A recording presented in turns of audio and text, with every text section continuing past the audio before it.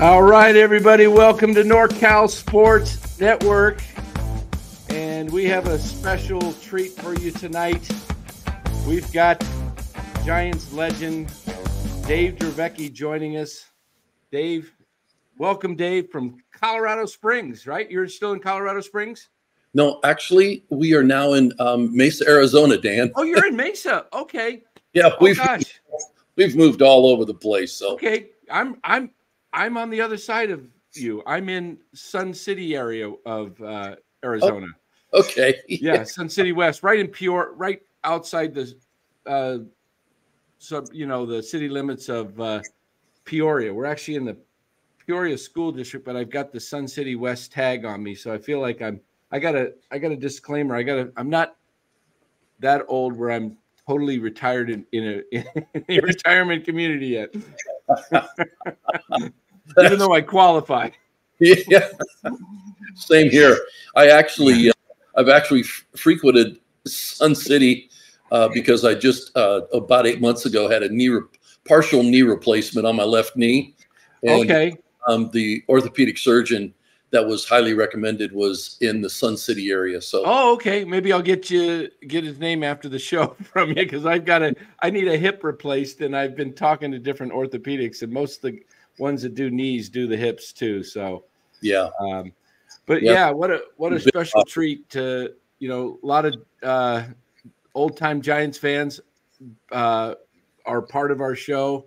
And I remember the trade that brought you here in 1987, along with Kevin Mitchell and Craig Lefferts. Sure. That was a blockbuster deal. I think it was a 7-player deal. Yeah. And both teams benefited. I mean, the Padres got Mark Davis, and they got Chris Brown, and they got Keith Comstock.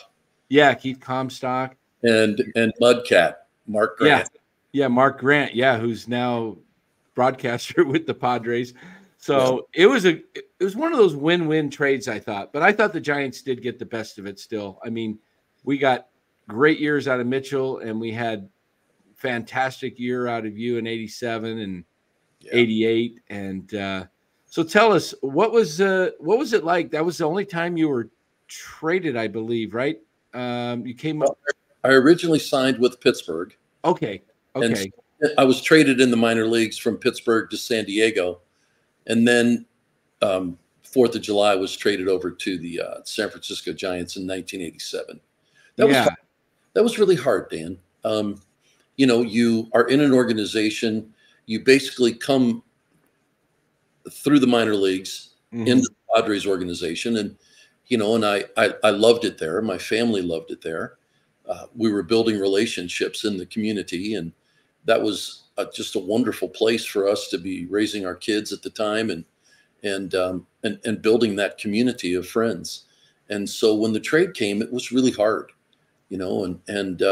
Obviously the Giants were a rival, and, right. And yet when I look back on it and I think about it now, it's really interesting that within the Western Division, we were traded. That's so rare.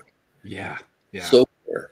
So initially my wife and I were like, oh my gosh, we're going to San Francisco.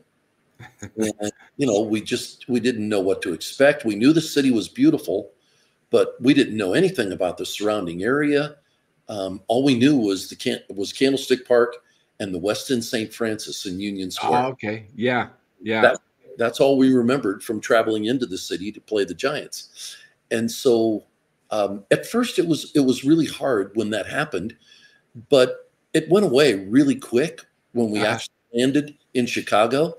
And we got into the clubhouse of the Giants, and we were greeted by Mike Krukow, and Kruk said, "Man, welcome, guys. This is huge for us, and we're really looking forward to it."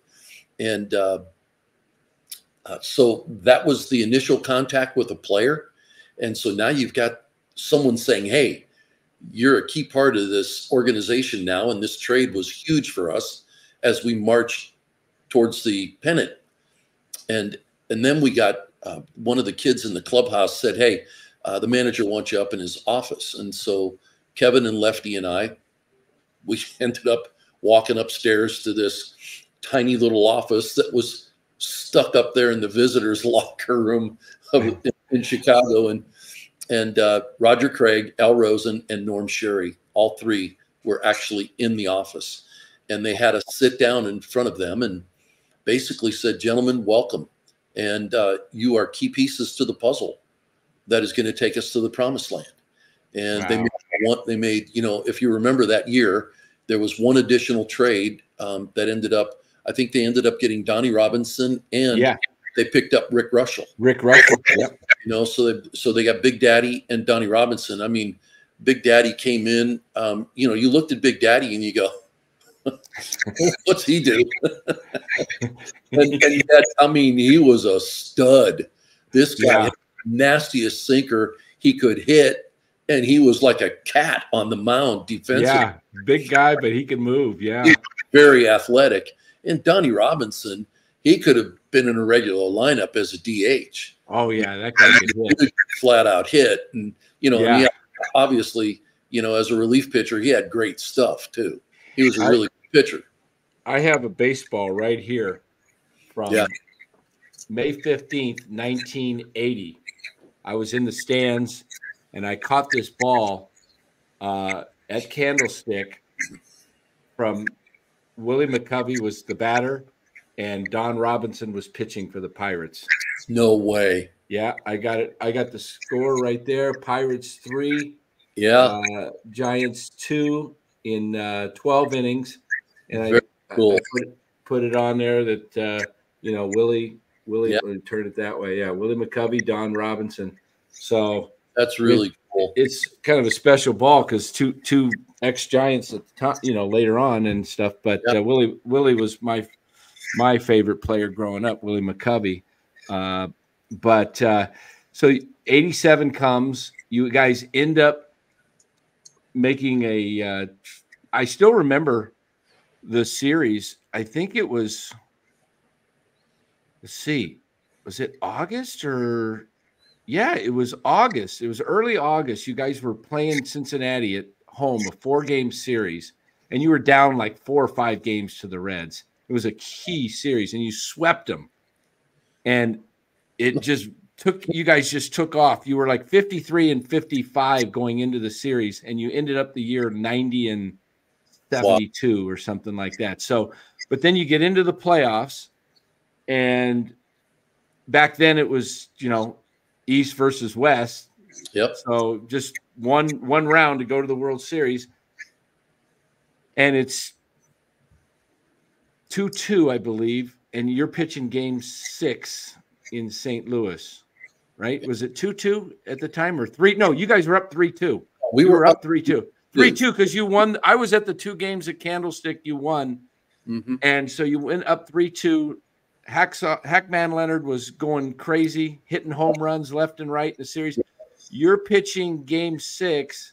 Yes, it's a pitcher's duel, 0-0. Take us to that game, and we all who watched the game remember the misfortune of Candy losing the ball in the lights, but. Yeah. Tell us what was happening in that game. You were in a groove. Yeah. I mean, coming off of Game 2 and throwing a 2-hit shutout against John Tudor. Yeah. I'm feeling really good. And so you go into Game 6 and, you know, I'm cruising. I mean, things are just following what happened in Game 2. And so, you know, everything is going extremely well. I'm firing on all cylinders. I'm hitting spots. I'm changing speeds. I'm getting a really good lineup out. And then all of a sudden, you know, we run into the situation with the ball being hit in the lights. And I have to be honest with you, Dan, I am the worst when it comes to remembering things in my career. I just know I had a lot of fun as a pitcher for the Giants and the Padres. But I do know that when Candy went after the ball, I mean, you could tell that it was right in the lights. And I mean, he was making every effort to make that catch. I think it ends up that the guy gets a triple out of it. Yeah. Is it Quinones? I'm trying to remember, who it was at the time. I think that's it. But anyway, they're standing on third base, and the next guy up hits a pop-up to right field, and it's in foul territory, if I'm not mistaken. Right. And Candy comes up and makes a great play on it, but they get the run. The runner tags, and they score. Okay, so now we're down 1-0, and I went 6 innings in that game. Yeah. And we ended up ultimately losing that game 1-0. 1-0. Yeah. And Atlee Hammaker, my best friend in baseball, and still one of my closest friends to this day. Oh, that's cool. Didn't know that. That's great. He went in Game 7. He got to start Game 7. I think we ended up losing that game maybe 4-2, if I'm not mistaken. Something like that. Yeah. Yeah. But just a tough series. St. Louis was a really good ball club. George Hendricks at first. Right. You got Coleman, in the outfield. You got Willie McGee in the outfield. You got, Lonnie Smith. These guys run like deer. Yeah, that was a fast team. Ozzie Smith, like you mentioned. Yep. Tommy Herr. Tommy Herr. Yep. Yeah. Fell at third base. I can't remember, who did they have behind the dish? Was that what was his name? Behind the plate? Yeah, behind the plate. Was it Darryl Porter, or who was it? Was Darryl Porter. Okay, Darryl Porter, yeah. Yeah. And so anyway, they had a great ball club, so going up against them was really tough. And losing that series was really hard because, we felt like we were the better team. Yeah. It was a difference whether you feel like you're the better team or not, Dan. On any night, the best teams get beat, and sometimes by a team that is considered the worst. Correct. Yeah. So, we were going up against one of the best. Well, here's 2 teams standing. Right. Here's a question from one of our listeners and longtime listeners. Mark Graves says, at the time on that foul ball, did you want Candy to let it drop, or did you feel like he had a shot at him at the plate? Oh no, man! I thought he had a shot of him at the plate. We got to get outs. Yeah. And at the end of the day, that's the bottom line. I have to say something about Candy, because I've got a really good relationship with Candy. We were in Mexico a couple of years ago on the Giants Vacation Club trip, and it's really cool. We were with, I don't know how many fans. It was just really awesome. And Kipe was on the trip, and Chris Spire was on the trip, and Robbie Thompson, Candy Maldonado, myself, and I think one other person was on that trip. And so anyway, as we were we were in a panel of discussion with the fans one night after dinner. And so they were having the opportunity to ask us questions. And, somebody asked about the incident in right field. And I just said, Candy, let me answer that. And I said, you know what? I want you all to know something. Candy Maldonado was doing everything he could out there to catch that ball. And there's no question that ball was in the lights. And it was just unfortunate that happened. But I would want Candy Maldonado in right field every night from me, because that's what I think about Candy Maldonado as a baseball player. And I've got to tell you, Dan, I think for years he had held in whatever it was, the judgment of whether or not he could have caught the ball, just an excuse, all that for all those years. And he came up to me afterwards. He gave me a big old hug and said, wow, thank you so much. Yeah. We're all out there trying to do our best. Right. At the end of the day, you got a pop-up you can catch. You're not thinking about dropping the ball. You got to make a play, and then you come up firing to home. Yeah. It was just unfortunate. But at the end of the day, you got to score runs to win, right? Right. Yeah. And that's you know, we don't want to get too much. I don't want to get too much into the current Giant situation, but that's the problem with the current ball club. They having a trouble scoring. I don't Well, know if you got a chance to see that game a couple weeks ago with Blake Snell and Chris Sale. That was a old time classic pitchers duel. no, I didn't get a chance to see it, but Yeah. I did see the box score of today's game because I didn't get a Yeah. chance to watch it. 2 for 14 with runners in scoring position. Yeah. Final hit came in the bottom of the ninth. Yeah. Yep. 7 guys left on base. You can't do that. And it's Right. been pretty consistent throughout the season. You know, Yeah. Well, we went through this last night on our post game show. One of the biggest reasons the Giants have trouble scoring is because they have too much swing and miss throughout the lineup. We looked at every player on the team in the lineup, and every starter has a higher than 20% K rate. And then we looked at the Dodgers, the Diamondbacks, and the Padres, most of them in the teens or low teens. And that's why, you know, you see guys not being able to hit with runners in scoring position because you can't have unproductive outs. You got to just make contact. yep. And, you Yep. know, Move the line as yeah, the old guys used to say, you know, put it in play, see what happens, move the yeah, line. You yeah, know, when you do that, absolutely. things eventually happen. Yeah. You know, it's interesting because you played with Tony Gwynn. Was he there with you in San Diego or was he not there yet? Yeah, we came up to the big leagues together. Okay. Okay. So you were with maybe I consider one of the top 5 greatest hitters, you know, just with being, I mean, the guy never struck out. But today's hitters, I don't get it. It's like Tony would, you know, okay, I got 2 strikes.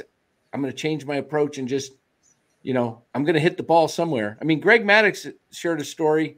Him and Smoltz and Glavine, I think, Yep. combined struck him out like 10 times in his whole career, in their whole careers. Something crazy like that. But Yeah. so you playing with Tony, and then you see what happens today. Guys just swinging for the fences, and I mean, Tony would be turning over in his grave right now if he's watching today's game. Well, I just got back from San Francisco where I spent the weekend and had some time with Will Clark. I mean, when you bring the veteran player into the conversation, Mm-hmm. there's a significant frustration in us in relationship to the way the game's being played today. You know, the analytics. I mean, the small ball that we used to play, get the runner over, hit behind the runner, you know, advance the runner, get him in scoring position, you know, move him over to third with 1 out, hit a sac fly, you know, or get yourself a base hit, but make sure you put the ball in the outfield, you Right. know. And so, you know, at the end of the day, there were just those little things that we did in playing the game. And I still think that people are interested in that way of baseball. You know, we've gone through such a Oh yeah. you know, we've gone through such a transition in the game. I mean, Dan, I've got 28 complete games in my career. Yeah, that's more than probably the entire big leagues has this year, I bet. Yeah, and Blake Snell just threw his first complete game in his career. Right. In his career, the other, you know, when he threw the no Yeah. hitter. Right. You know, when you think about that, you just shake your head and you ask yourself, why? What is the difference? And you know, That's a great question. We've asked that. Do you have any answers to that? Why it is that way? yeah, because I think the analytics is driving, from my perspective, maximum effort on every pitch. And they want velo, they want spin rate. And I find it amazing that oftentimes you'll hear, man, the spin rate's up, but he's 3 feet out of the strike zone. Right. What good is spin rate if you can't throw for a strike? Right. So, you know, the other thing that's frustrating for me personally is that when you promote, and I won't put the blame on Major League Baseball altogether, because college baseball has adopted some of that. You get these kids down in high school that want to go to D1 schools, and everything's about maximum velocity. Right. It's about maximum effort. They want to see the velo. If you don't hit a certain number, you will not even be looked at out of high school. I mean, that to me makes no sense. Not at all when you consider Greg Maddux never threw much harder than what, 94, 95? Yeah. Yeah. And the early part of his career, Dan, in the early part of his career, when I was playing for the Padres and we would go into Chicago and he was starting, we could not wait for the game to start and face him. Yeah, because he threw straight. Yeah. And then somebody got a hold of him. Yeah. And taught him the art of pitching. Yeah. Today I'm so curious. I've had brief conversations with pitching coaches. Mm-hmm. And I've said, man, why is it so hard for these guys to take a couple miles off of a 97-mile-an-hour fastball, especially when you can sink it the way you sink it? Right. So you throw 97, then you come in 94. I mean, that difference alone makes a huge difference and an advantage, And people have already established and said pitchers in today's game have the advantage because hitters are not adapting to the velocity. Well, I don't think that's right. I don't think that's true at all. Sure, there may be an edge because of analytics with pitching. Mm-hmm. But in the game of baseball, when it comes to hitting, what are we being taught when we hit? We're finally starting to move away from launch angle. Right. Everything is about exit velocity. Yeah. So how hard are you trying to swing? I mean, Tony Gwynn didn't care about his exit velocity. Times he lob and volley off of over the shortstop's head like he was playing tennis. Yeah. And the dude was a magician with that bat in his hand. It was his magic wand. Yeah, right. He was unbelievable. Yeah. Just, I mean, we'd looked at his stats, his career on here one night, and we were pulling it up and we were just like amazed at the strikeout numbers and then just the hits for average. It was unbelievable. I think one year he struck out like, I want to say 9 times or something the whole year. Yeah. He was amazing, Dan. He was one of those rare guys. He was like Barry Bonds. Yeah. Once in a generation player. A Nolan Ryan. Today, unfortunately the injuries with Mike Trout, but another one. Right. That's one of those generational guys. Ohtani's a generational guy. Mookie Betts. I mean, here's a guy that I love watching. And you know why? Because he's a little guy. And man, the dude hits for average, but he can also hit a home run. And you know what? I don't think he thinks about hitting home runs. I think he thinks about hitting line drives in the alleys. That's part of the problem. Yeah, it really is. It really is. I've actually got it right here. Look at Tony Gwynn's year. He hit 394. He had 19 strikeouts in many at bats. Yeah, in 419 at bats. There was another year, 679 in 1989. 679 plate appearances, 30 strikeouts, hit 336. The year you got traded, 370 in 87. Yeah. Or 35. I mean, the guy he struck out 790 times in over 10,200 plate appearances. And it's just unbelievable. And guys today are obtaining that strikeout rate or those numbers in 3 seasons. Yeah. Yeah. I know it really is amazing. But I will say, getting back to the 1987 playoffs against the Cardinals, man, I'll tell you what, it was such a joy to play on that team with those guys, to be traded over. When Al Rosen, when we first met Al Rosen, Roger Craig, Norm Sherry, and they said, boys, welcome. You are part of the pieces of the puzzle that is going to take us to the promised land. man, we all of a sudden realized as we started playing with this ball club just how good these guys were, and Yeah. we were a part of a winning environment. And Yeah. I'm convinced, Dan, that it was then that this Giants thing started rolling. You had Willie Mazes, you had your Willie McCoveys, you had your greats from the past that everybody thought about. But all of a sudden now it's postseason run, 87, we miss going to the World Series. 89, we get to the World Series. Right. I mean, all of a sudden, you had, things starting to happen in the organization, and Barry Bonds comes in. Right. That was the key, was Roger Craig and Al Rosen. I'm convinced they had the attitude, hey, stop complaining about Candlestick and the cold. We're going to use it to our advantage. And Roger Craig, what was it like playing for such a positive manager like that? Oh, it was great because he let you play. He let you play, and he did things unconventional. He was the guy that always, you would think in this situation, you got a bunt. No, not with him, and then all of a sudden, out of nowhere comes a bunt. Or and you're squeeze, like, suicide squeeze. Hold on. But this is cool, So he did things very, he was really unique, and I really liked him. He was just a good man, just a good guy, and I really enjoyed playing for him. I loved Norm Sherry. Norm Sherry was my pitching coach in San Diego. Wow. And so when I came over to San Francisco, he knew me.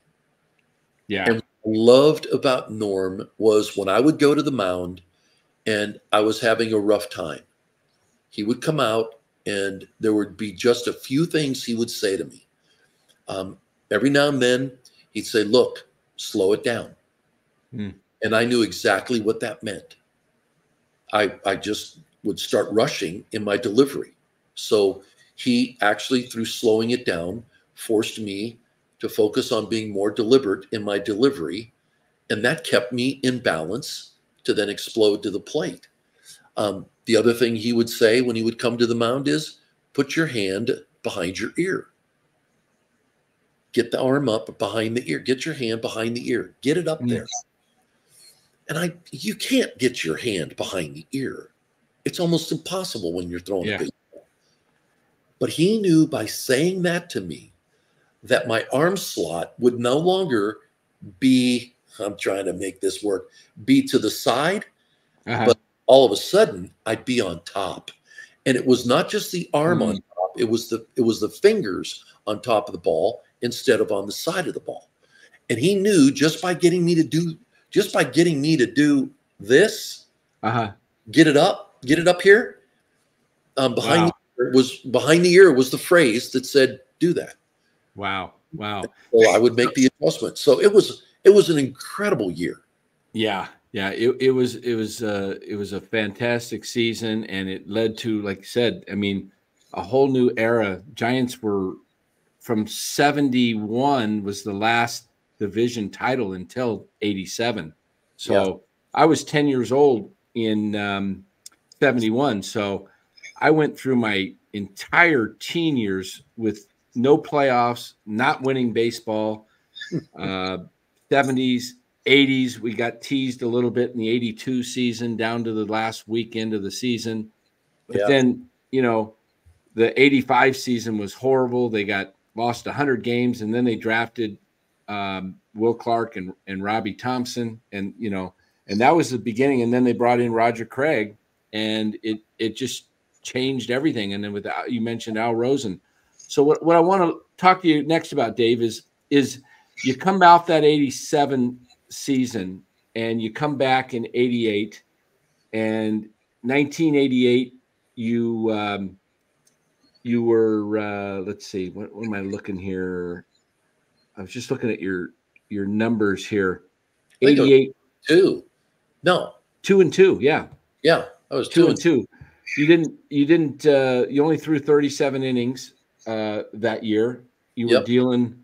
Was the shoulder acting up then? Yes. But you didn't. When did you find out that you had cancer and then had to have the deltoid muscle you know, taken out? When was that? I think it was in September of 1988. So, Okay. so when I started the season, Roger gave me the ball on maybe opening day. Right. So I'm slotted in the number 1 position. I mean, incredible honor. Right. Opening day, Dodger Stadium, Fernando Valenzuela versus Dave Dravecky. Yeah. I mean, you painted a better picture. We went on to win that game 5-1. I threw a 4-hit. Gave up 4 hits, and I hit a double off of Fernando. So, I mean, there was a lot going on in that game. Right. And I was more excited about the double than I was about the pitching. Funny, because we had Sean Estes on a little over a week ago, and he said his biggest thrill, he pitched in a game where he was given the sign to hit Mike Piazza back when he was with the Mets, and but because Clemens had or not hit Mike Piazza, but hit Roger Clemens, excuse me, he was given the sign to hit Clemens, and he missed him in the first inning, missed him, and it created a brouhaha and then settled down. But later in the game, he hit a home run off Clemens. And he said that was the real thrill. Yeah, that sounds like fun. Yeah. So you opening day, you pitched tremendously, and a little bit later, not too far along after that, not too much time passes, you start feeling something. What was going on, and tell us about how everything came about, how you found out, and what was going on. Well, I was dealing with an impingement in my shoulder, and I couldn't figure out what was going on because I tried to throw hard and I couldn't get anything on the ball. And I kept telling Norm, there's something wrong. I can't get anything on the ball. So they basically put me on the disabled list, and I don't know how long I was on, but then I tried to come back, went on a rehab assignment down to Phoenix, and I was in the bullpen, and I said, Norm, it's still bothering me. I mean, there's something going on. So I went back, and Dr. Campbell, he went in and did surgery on my shoulder, and lo and behold, I had a frayed bicep tendon. And so what was happening was the fraying of the tendon was getting impinged every time I threw a pitch. So there was just pressure on it every time I threw it. And it was just really irritating, and it just restricted me from being able to throw. So they went in and they cleaned that up. But then I continued to struggle, and things just weren't going well. And as a result of that, we were getting close to the end of the season, and they just shut me down because I wasn't able to come back. And then when they shut me down, this lump that had developed on the outside of my left arm had started to grow. Part of the reason why we didn't move forward to do anything, which was understandable, was because my arm was in a state of atrophy because I wasn't using it. And because I had the issues, I wasn't able to build strength back up. So we kept an eye on it. And then in September, Dr. Campbell said, you know what, Dave, I really want you to have this checked and get another MRI. So I went and I got an MRI at the Cleveland Clinic. And I remember sitting in the examining room. I don't know if we did the MRI in San Francisco, and then I went to Cleveland, and I got a call from Dr. Campbell. You need to go see the doctors in Cleveland. We've got some concerns on what we see. So in any case, while I was in Cleveland at the clinic, they did a biopsy, and my wife and I were waiting for the report from the biopsy in the examining room. And it was a really intense time, Dan, really intense. Because, we were under the impression that it was a hematoma where muscle fiber had torn. Right. The muscle fiber calcified, and it was a hardened mass. So would this mass restrict me from pitching? What would we do to take care of it? And that was what we were thinking in the process of waiting for the doctors. And when the doctors came back, they had confirmed what had ended up happening was the door was opened a few inches. We were inside the examining room. The doctors were outside. They were looking at the films and then reviewing the report on the biopsy. And outside the door used the word tumor. When we heard that, you know, the first thing that I could think of was we need to pray. And so in that moment, I just said, you know, God, I have no idea what we're about to face, but whatever it is, give us the strength to endure. That's all I ask. And the doctors came in, they told us that in fact it was cancer. And he looked at me and said, outside of a miracle, you'll never pitch again. Wow. And in that moment, I wasn't thinking about whether or not I'd pitch again. I was wondering whether or not I was going to die from this disease called cancer. And if I did, I was thinking about, you know, who's going to marry my wife? Who's going to end up being the father of my children? And will he love them as much as I do? And in that moment, though, Dan, the thing that startled me in that thought process was all of a sudden the thought came to my mind, oh my gosh, will this guy love my wife and children more than I do? Wow. Because I know who I am, and I know I haven't been the best husband and I haven't been the best dad. And, you know, sometimes the game has that effect on us. You know, everything becomes about us. It's all about Dave. You know, it's the athlete who has the spotlight on him. But what most people don't realize is there's a family in the shadows of Dave. And oftentimes the unsung hero in the family is actually the wife. And in this case, my wife, Jan. Yes. And the role in taking care of our family, taking care of our home. You know, now I'm the one that's going to have to go through the cancer. She's going to now become a nurse too, and take care of me. And so in that moment, God put a lot into perspective for us, you know, an awful lot. And, you know, I came back to reality in the middle of all of that.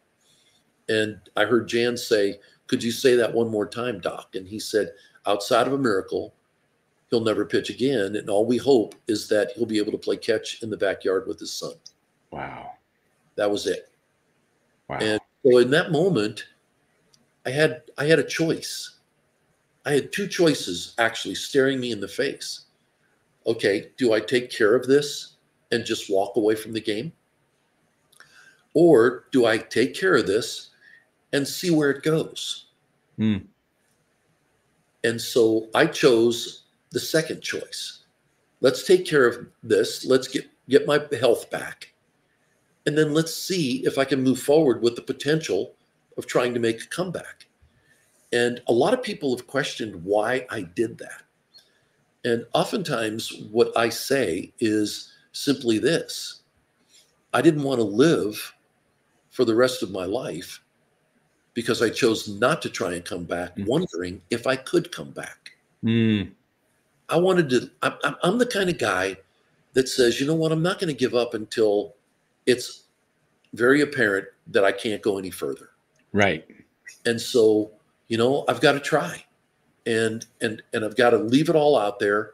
And if it doesn't work, then I know I've given it my best shot. I mean, my father, you know, my dad always taught me growing up, Dave, whatever you choose to do, and I don't care what it is, whatever you choose to do, work as hard as you can to be the best you can. Yeah. And then he told me, and then he said, have fun doing it. That's great. That's great advice. And so in 88, you're diagnosed with this, and you're now have to have surgery on the to what, remove the deltoid muscle, was it? It was called a desmoid tumor, I guess is what it was, right? Yeah, it was a desmoid with centers of fibrosarcoma, which is a very aggressive cancer. But because it was encapsulated in the desmoid, it didn't become metastatic and spread through the bloodstream, which is really what made the scenario the best possible scenario. Right. So they went in and moved the mass in 50% of the deltoid muscle. Right. And then we did cryosurgery, which was the freezing of that. Of the humerus bone? The humerus bone. Yep. Okay. So Yeah. Nobody had ever done this before. I was the guinea pig. Wow. So then you make this. You must have worked out probably harder than you ever did in your lifetime, I imagine, to get that strength back and develop that muscle that was half taken out. Yeah. And you make this amazing comeback. I remember, weren't you pitching in Stockton? Was that your last game before you made it up? That was my game. First game. Okay, Stockton. First game. Yep. And then you pitched great there. There's a big crowd there. And then August 10th, I'm at the time I'm living down in Southern California. So it's August 10th, 1989. You're facing Cincinnati. I just remember the crowd just being electric that day, and I was I definitely was listening to the game. I'm trying to remember, and I was just following it, and I was just so. I mean, it was just. I remember actually getting tears brought to my eyes as I'm just thinking about it now. I'm kind of an emotional guy, but I was just like so excited for you. And you're just the crowd just went nuts, and it was describe that feeling that day. I think you went 8 innings, if I recall, in that game. Yeah, that would never happen today. Yeah, exactly. I mean, they would have had you out of there in the 4th, but you go 8 innings and you get the win. I think didn't you only? I know it was 4-3, but didn't you only give up 1 or 2 runs yourself, or throwing a one-hitter through 7 innings. That's what it was. Yes, through 7 innings, and then I gave up the 3 runs. It was a 3-run home run. I gave up to Luis Quinones. Okay, and I got lazy with the cutter over the middle of the plate, and I was trying to jam him on the inside part of the plate, and unfortunately, he got the barrel on it and hit a home run. But I finished out the inning, and then Steve Bedrosian came in and closed the door. Wow. So, yeah, it was surreal. It was incredibly. I don't even know how to describe it, to be perfectly honest with you, because it was just an amazing moment and experience for me. I think a lot of it revolved around how many people were involved in me getting back to the mound. I think that's what I was most overwhelmed with. The love and support of my family. Wow. The love and support of Bob Lurie and Connie Lurie and the Giants organization, all the way from the top to the bottom, and my teammates. The love and support of the team of doctors that cared for me to get me back to that place. The love and support of the nurses that had to put up with me when I was in the hospital during that time. I mean, there were just so many people to thank. Larry Brown, therapist at Palo Alto Sports Clinic, that was instrumental through my time with him to get me strong enough to be able to pitch again. I mean, that was all him and his team at the Palo Alto Sports Clinic. And then Mark Laton, who literally stepped in when I was at the ballpark and cared for me and took care of me. And so, I mean, you're just standing on the mound, and those are the things that kind of flush over you. And the most important thing for me was I saw this as God giving me another opportunity, another chance for a little boy to see his dream come true by getting back on the mound for a second time. And so I was so thankful that he brought all these amazing people into my life that helped me to get to that place. So it was a really special day. It was an incredible celebration afterwards, but we're in a pennant race. So here we go. Let's go, boys. Strap them on and let's rock and roll. Yeah. And then, of course, you have that incredible game. And then 5 days later, August 15th, you're up in Montreal. Yeah. And, we've all who know your story, we know it's described, it's called the pitch heard round the world. Tell us what you were feeling right up to that point beforehand. Yeah. And then the pitch, the moment you threw the pitch, I mean, your world literally changed in 1 minute, like any of our lives could change in 1 minute. Yeah. Tell us that feeling, how you're pitching, you're feeling good, game's going along, and then boom. Yeah, it was amazing. I mean, I was feeling great, and I was, firing it on all cylinders again. Yeah. And through 5 innings, I've shut out the Yeah. Expos, and then all of a sudden, sixth inning rolls around. In the fifth inning, I was sitting on the bench, and I was feeling a little twinge, but at the end of the day, it was not even close to some of the stuff that I felt, prior to going through all this. So I was like, okay, this is normal. I mean, and pitchers are always doing the gyrations and Right. touching stuff and moving stuff around. And so it was basically like that. So I get out there in the sixth inning and I start struggling a little bit, but I'm still in the zone. And, I hit Galarraga and, it was just one of those things, pitch got away. Then Tim Raines comes to the plate and, TK gives me the sign for the sinker away. And I wind up, and when I go to release that pitch, it was like somebody had shot off a gun right in my left ear. And it was this huge explosion. And I mean, in that moment, I just grabbed my arm as I was falling to the ground. Yeah. Because in that moment, I thought, oh my gosh, did my arm just break and protrude out of the skin? And if it did, I don't want to see blood because I'll out. I mean, I'm literally thinking about this as I'm almost in shock. And I'm thinking, oh, hold it. And I'm laying on the ground, and Will comes to me and he's, Dave, breathe, Dave, through the nose, out the mouth. Then Mark Laton comes in, breathe, Dave, breathe. And I mean, we're probably talking, I don't know, 30 seconds, 45 seconds from the time I fell, maybe a minute. And I'm holding my breath. And all of a sudden I started breathing. I started feeling a little bit better. The bone did not protrude through the skin. So that was cool. Yeah. And now they're wheeling me off and I'm like, okay. So 5 hours before that, Dan, I was having lunch with Bob Nepper. And Bob Nepper looked at me and he said, Dave, I hate to burst your bubble, but he said, I want you to hear something.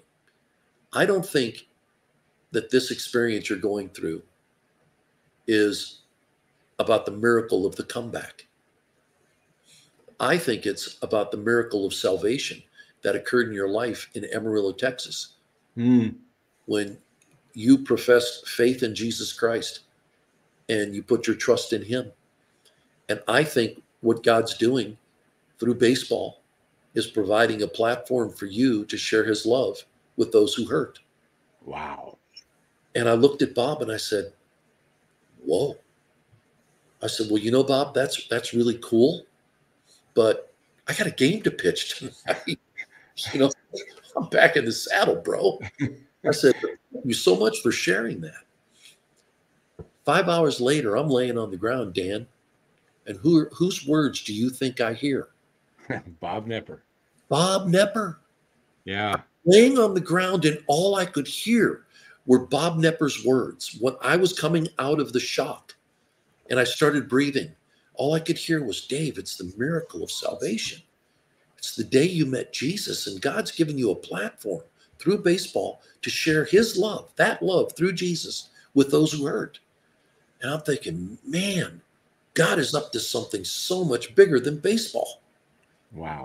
Those were my thoughts. It wasn't, why me? Oh my gosh, my career's over, all that stuff. And I'm not here to say that it would be wrong to feel that way. Right. At all. It just so happened that then in that moment, there were other things that had gone on that were now front and center in my life. And I, at the time, I tried to be positive in saying, well, I'll just have to try another comeback. but in the back of my mind, I knew that when I broke my arm, that there was something going on in there that was very serious. And as a result of that, eventually I would have to retire from the game. And, so in November of that year, after, being in the World Series and, wearing a sling and struggling physically. And didn't you break it again during the celebration at the? Like an idiot, I went out and wanted to celebrate again. So, I got the arm broke 2 inches above the original break. And so I was like, my gosh, Dave, when are you going to wise up? And so it got to the point during that 10-day period where they, didn't have the World Series. Right. Hard. It got so hard. I was sleeping in a lazy boy chair. So Jan called Al Rosen and asked Al if it'd be okay if we went back to Ohio, which is where we had moved to. Right. And go home and get rest, and we'll connect with you after the World Series. So, went home and realized around Thanksgiving that it wasn't going to happen. And I announced my retirement, and the cancer came back again. Wow. Radiation therapy, more surgeries, a staph infection that lasted for 10 months. And finally, the doctors on June 6th, I think it was, or June 7th, I went to New York City at Sloan Kettering Memorial Cancer Research Center. And Dr. Brennan, my doc there, he was the chief of surgery, said, "You know what, Dave, it's time to amputate." And I looked at him and I said, "Good." I said, it's time to get rid of this. Because for 8 months, I couldn't use it. It was just hanging on my body. Now, you were born in Youngstown. Do you know Eddie DiBartolo as well? Yeah. I sure do. Okay. You know what, Dan? One of the coolest things, when I was a junior in college at Youngstown State University, I had a great year. And I was 7-1 with a 0.88 earned run average. Uh-huh. And Eddie Jr. called me to his office. And he said, "Hey, Dave, I wanted to just talk to you about your career." He said, "Man, I'm so excited for you. It looks like things are going really well." He said, "I want you to know that I am here. If you need anything, you just let me know and I will help you." Wow. And man, I was just so grateful. Yeah, he's taking care of a lot of guys. Yes, he has. He's a good man. He's a really good man. Yeah. The Niners were very fortunate to have him own that club for all those years. But so you have the arm amputated. And I remember reading your book and what you went through. A lot of like, who am I? Who am I? Because your identity was your arm. Yep. And now you've got to deal with these emotions, and it affected your relationship with Jan. It affected everything, and you had to actually, I'm sure you had to get some counseling and all of that stuff, and because you were dealing with anger, because all of a sudden your life is completely, you relied on that arm. I've heard you say your arm, it was like a fingers to a piano player, or the feet of a ballerina. Right. And that was everything to you. Yep. And now you're questioning who you are. Tell us about that. How did you work through that and eventually, become what you are today, a motivational speaker and helping many other people through hardships in life? Yeah. Well, I can tell you that that it was an extremely difficult period of time. I did go through an identity crisis, and a big piece of that was the fact that my life and my identity was so wrapped up in my arm, and I never really believed that it was. But it's not until you lose something that you realize just how much it meant to you.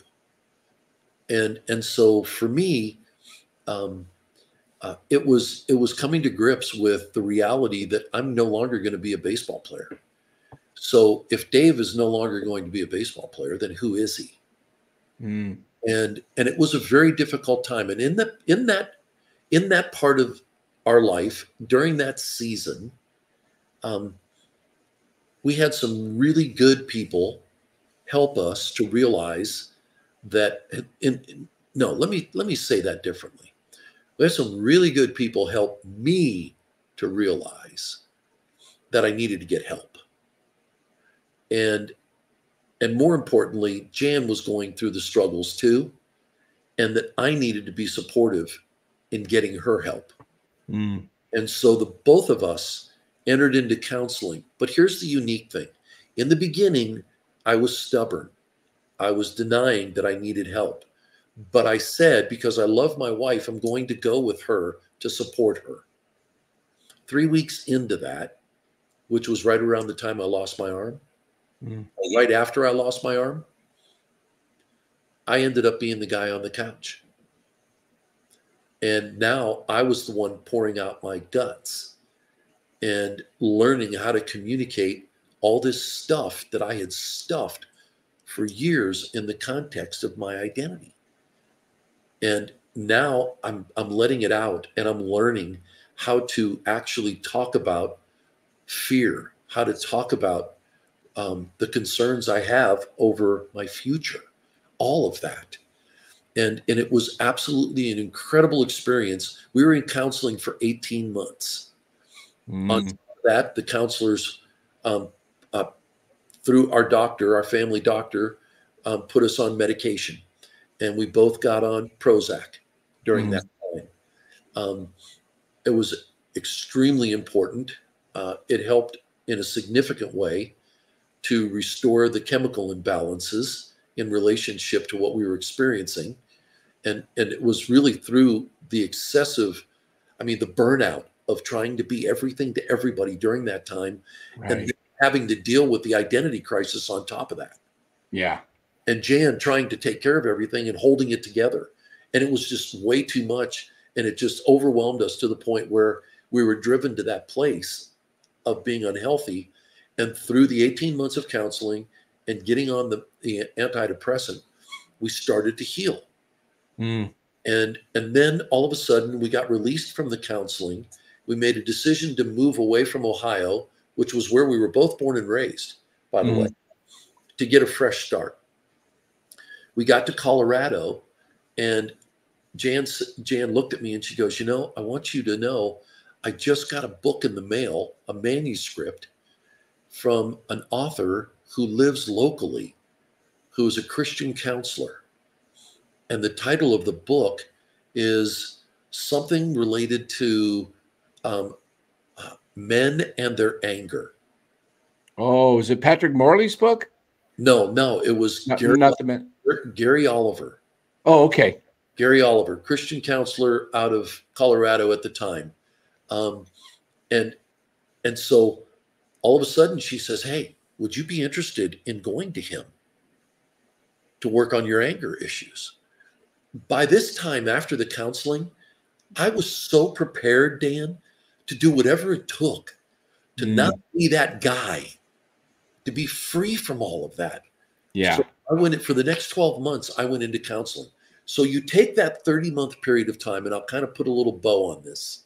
You take that 30-month period of time, and what it did in the context of my struggle with my identity was to actually help remind me, because they were Christian counselors, they reminded me of who I am and helped me to see for the first time in my life that what I do is not my identity. My identity is in who I am. Right. And I had to go all the way back to the day that I met Jesus in Amarillo, Texas, reading the Bible, and the Bible literally challenging me. As I read God's word, I was convicted of my sin and went to him in seeking forgiveness and acknowledging that I believe that Jesus is the Son of God. I believe that Jesus went to the cross and died for my sins. I believed that 3 days later he rose from the dead and now sits at the right hand of the Father. I believed all of that established my new identity as a child of God. Right. And what I learned in that, by going back, I was reminded once again that Jesus went to the cross to take care of my sin. So all my sin got nailed to the cross. And what did he do in return as it relates to nailing my sin to the cross? He gives me a brand new start, a brand new nature. And I get to start fresh. And the scriptures teach that in Ephesians chapter 2, verses 8, 9, and 10, that it says, "For it is by grace you have been saved through faith. And this not of yourselves, it is a gift of God, not by works, so that no man can boast." Correct. In the New Living Translation, the 10th verse says this: "For we are his masterpiece, created in Christ Jesus to do good works, which he, God, prepared in advance for us to do." Right. I went back to that experience all those years later, or all those years before, when I met Jesus, and that's where my real identity was solidified.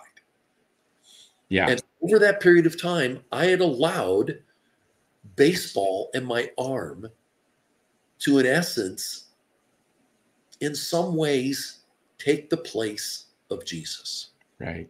Being where my true identity lies as his child. Right.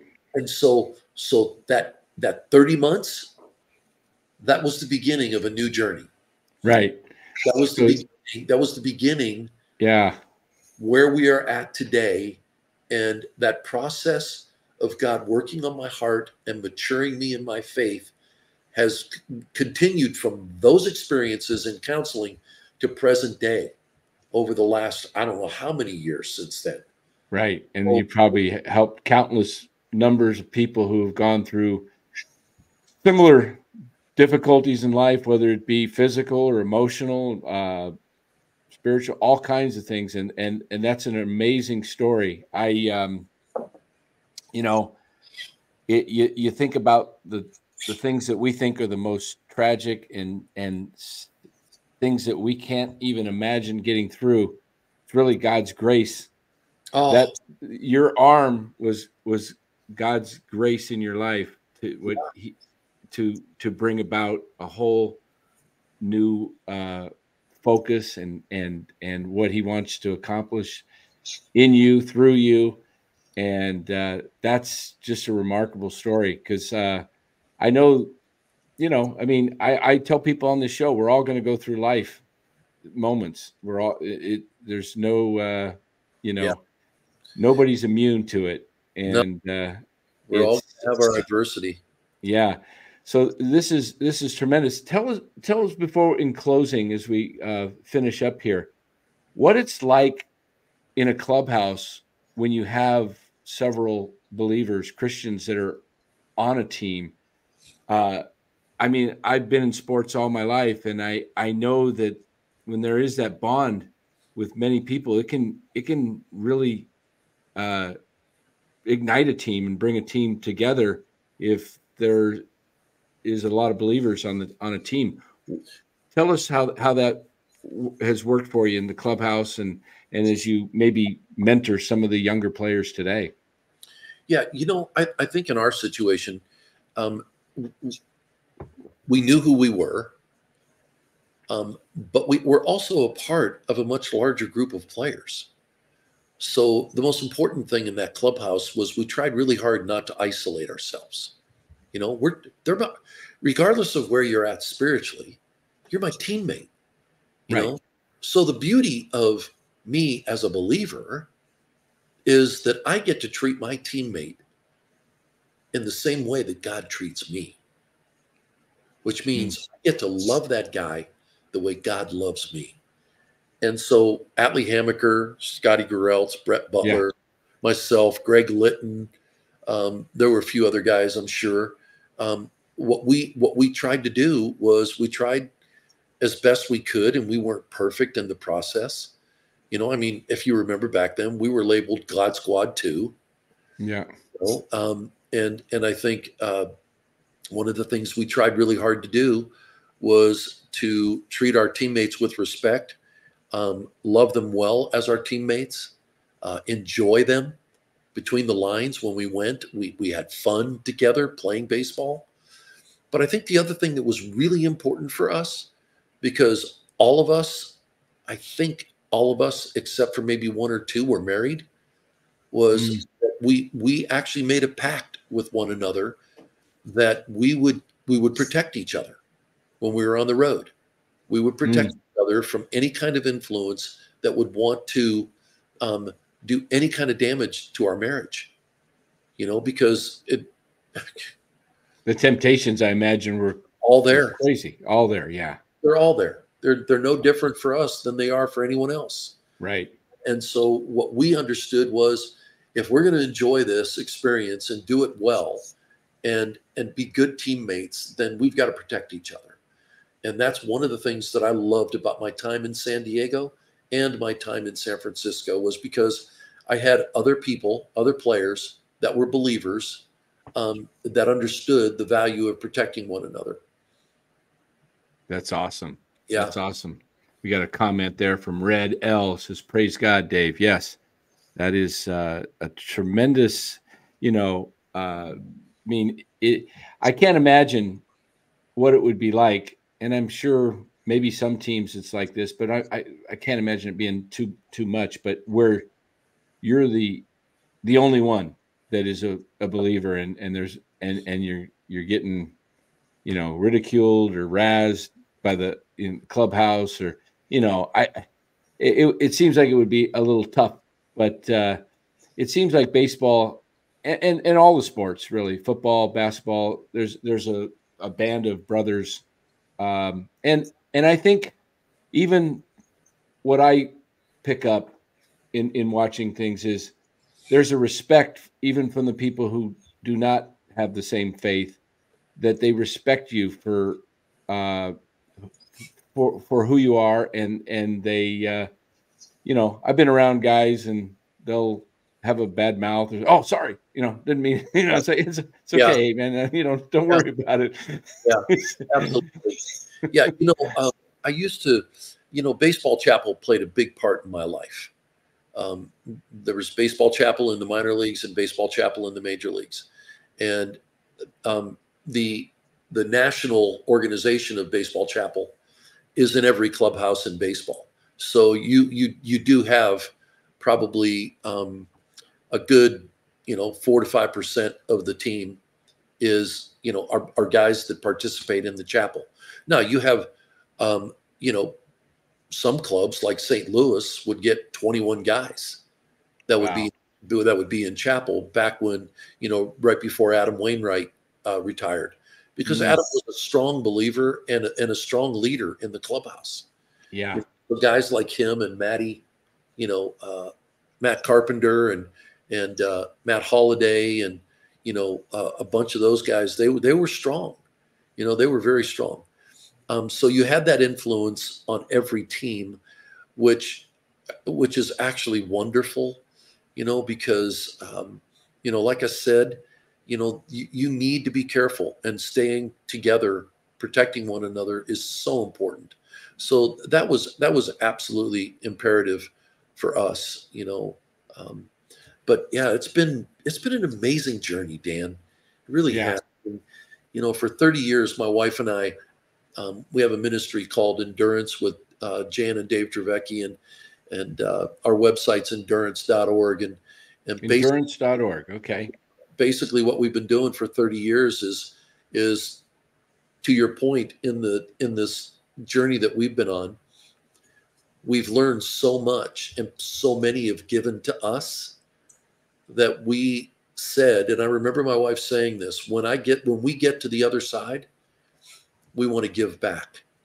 Wow. And so our lives have been about giving back. And so we basically will send what we call our encouragement gift box to families who are going through some, real difficult times with depression or physical affliction.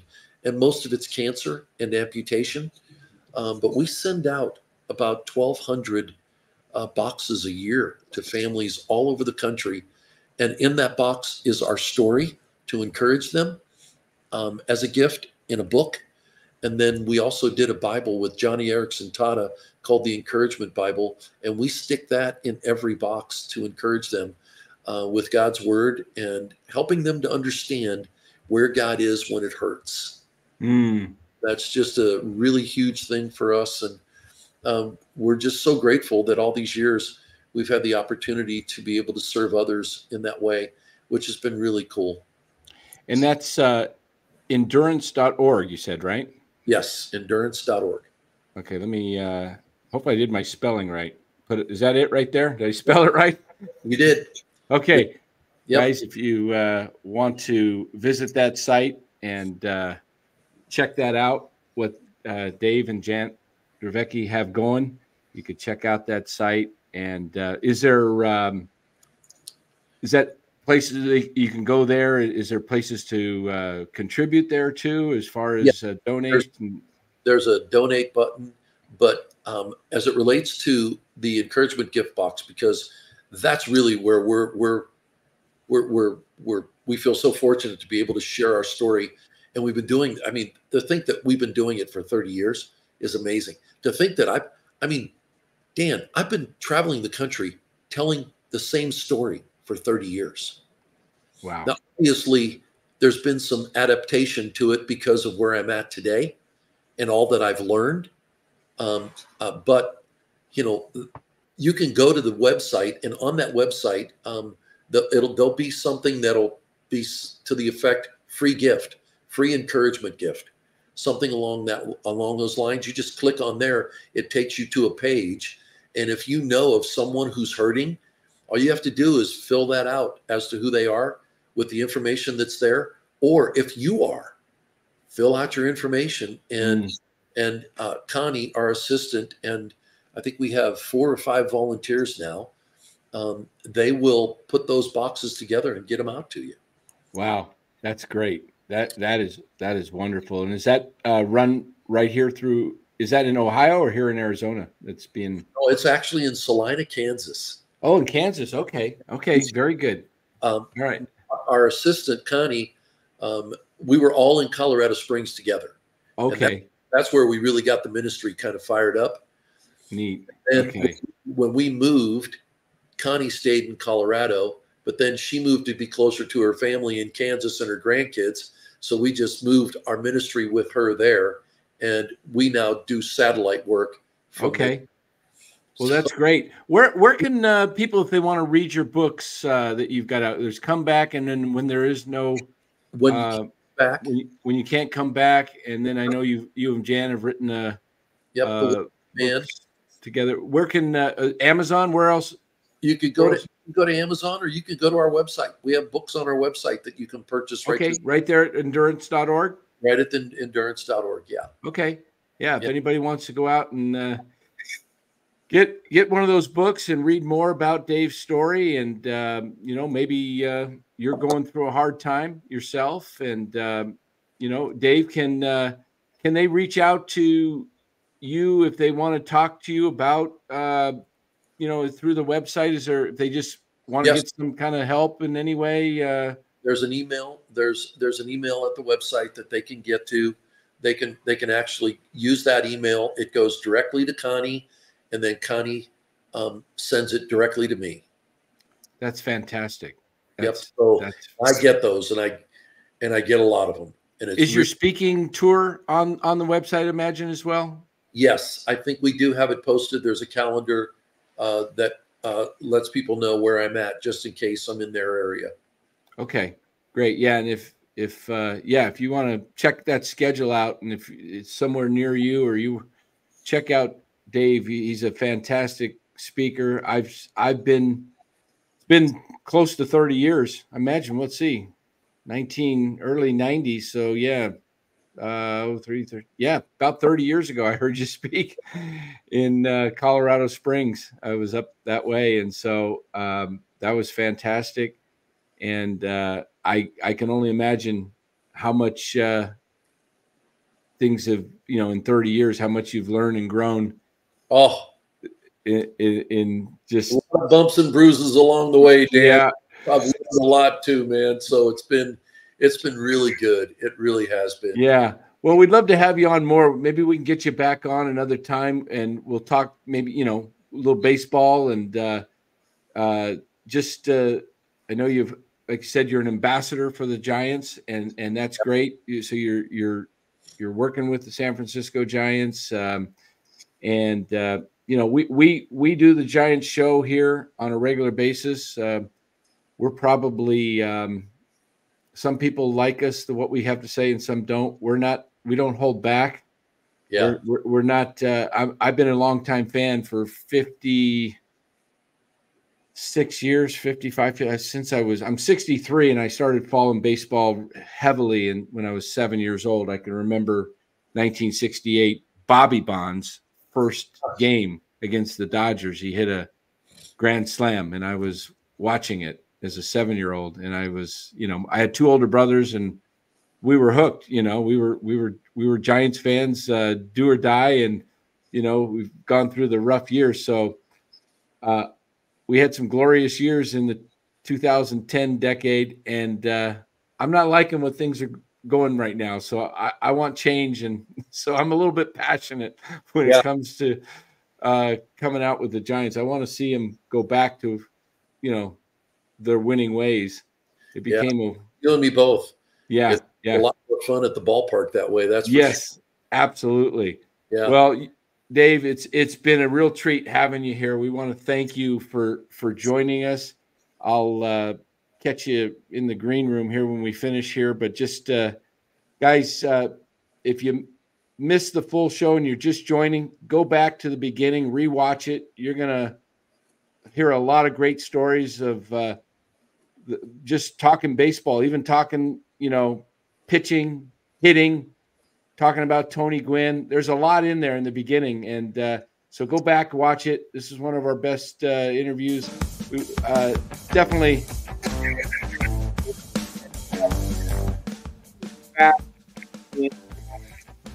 7:53.